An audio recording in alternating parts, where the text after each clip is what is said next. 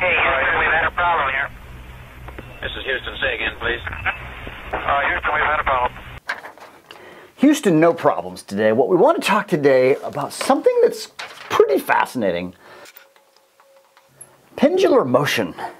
The story is told of Galileo. He was at church one day at the cathedral in Pisa, Italy, Tower of Pisa place, and he was looking up at the chandeliers.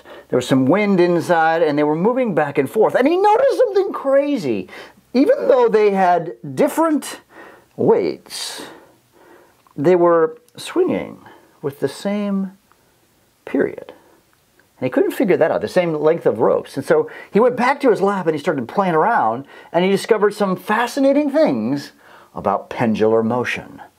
Now, if you are a student of my class, then you've actually played around with pendular motion and you may know some of the things we're about to cover. But if you don't, pay attention. And if you are in my class, I encourage you to, again, just refresh your mind from the experiment that you did in class. So what is a pendulum, right? So a pendulum is something that's hanging, right?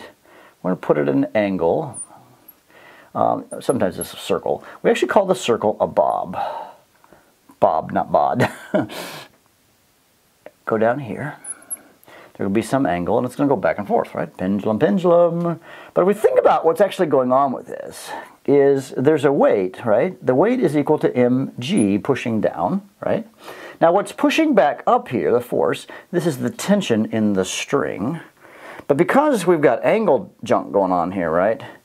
We've actually got some other angles going on. We can draw, for lack of a better term, a right triangle. We have a right triangle right here, and we can find these angles, and I'm not going to go into too much detail, but this is going to be mg cosine of theta, and this will be mg sine of theta, because at this angle, when you measure this angle, and these are similar triangles, so it's all going to work out. So this is the, if you will, the force diagram. These are all forces, right?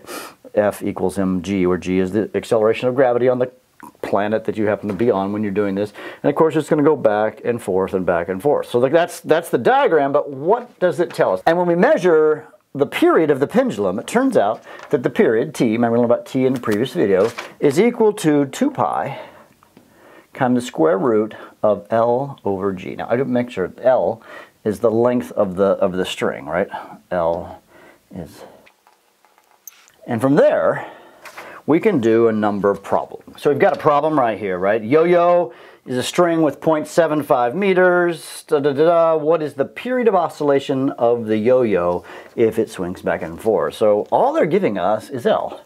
L is equal to 0.75 meters. Well, folks, we're going to use our cool equation. T is equal to 2 pi, times the square root of L over G. Now we're assuming that we're here on the Earth, so that's equal to 2 pi square root of L, which is 0.75, divided by 9.81. You get a calculator out. I'm going to trust that you know how to do that on a calculator, and you get 1.7 seconds. This is easy, guys. Just plugging it in. So that's the how long it happens. But this actually leads us to some very interesting questions. So we've got our pendulum, and it moves back and forth and back and forth. And if you recall the equation, right? So there's an interesting question, right? If you were to increase the mass of the bob, would it go faster? Would the period make it faster? Because if you increase the mass of the bob, the mg is going to be higher, right? And so your expectation is that the higher mass, the period would go down because it's going to move faster, right? But that's wrong, because what's actually happening is this has more mass. So it's more difficult to move a bigger mass, the momentum, whatever word I'm looking for, and therefore the additional mass that you have to overcome is perfectly balanced out by the gravity. So mass, and we know this from the equation really, notice mass is not in the equation, mass does not affect the period of a pendulum. And the next question, though, is what does the effect of gravity have on this? And we, of course, can see it in the equation. So if you have a differing gravity, it's going to push down at a bigger amount. And notice it's the inverse of the square root, right? So if I were to double the acceleration of gravity, go to a planet twice the mass of the Earth with the same circumference, then this wouldn't be 9.8, but it'd be 19, or just double, so it would decrease by a factor of 1 over the square root of 2, right? And interesting things how you can kind of figure these out. Double something, triple something. If I cut the gravity in half, then it's going to have a faster period. Now this is actually interesting because there's some problems that can be done in physics land that are very interesting, because when we say G is 9.8, right, that's actually 9.8 like on some particular spot on the Earth. It turns out that it's different in different parts of the Earth because the radius of the Earth changes, and there's actually more massive objects. So if you're over like Mount Everest, there's a big massive object underneath you, like the mountain. And so there's really super interesting things that we map the Earth. Gravitational maps of the Earth tell us interesting things about like the geology underneath and what they do. How do they actually measure like what's underneath? One of the things is they take a super duper crazy accurate pendulum and they solve for G, and they don't get 9.81, they get some other number, and that tells them something about the geology under the Earth. Which leads us to this question. We've got a pendulum again, right? And it's 0.627 meters, and this is 0.250 kilogram bob, and T equals 1.59 seconds. If the pendulum is held at the vertical position, the string is cut. All right, so when it's completely vertical, so at this point, we take scissors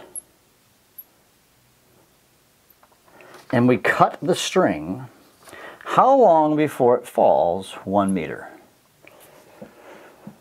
Now, we've done problems like this. If you just drop something, right, we use the equation y, right, equals 1/2 gt squared, right? So this is how we solve for how long it would take. If I know the distance, y, being 1 meter. If I drop an object, 1 meter.